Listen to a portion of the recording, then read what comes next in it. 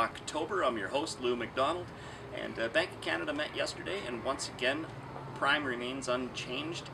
So with our current economy, we're expecting that. We didn't expect that to change at all. What the banks are doing though is they're changing the discount on prime. So if we look back 3-4 weeks ago, we had prime minus 0.75, prime minus 0.8. And that now, according to the websites and so forth and the emails I'm getting, now there is no discount off of prime, or maybe prime minus 0.1. So the banks have decided that if Bank of Canada's not going to get them more profit, that they'll get it themselves by raising the discount on prime.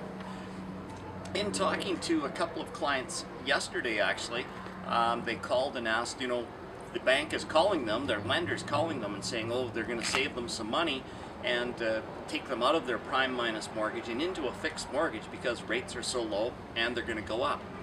So just a word of caution to you, whenever any lender calls you and says they're going to save some money, I'll translate that for you. That means they're not making enough money from you and they want to make more. So don't trust pretty much anything they say when it comes to locking you in. So they wanted to take this client out of a prime minus 0.75 and lock them into a 4-year term right around 3.5 or 3.6%. Well, first of all, don't get out of the prime minus mortgage, but second of all, the 4-year rate is down around 3%, not 3.8. So they're, kind of load up on double end there. Any questions you have, please call me.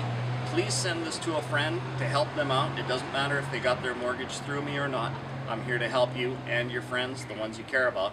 Numbers on the screen, Lew MacDonald, 250-862-6101. Thanks.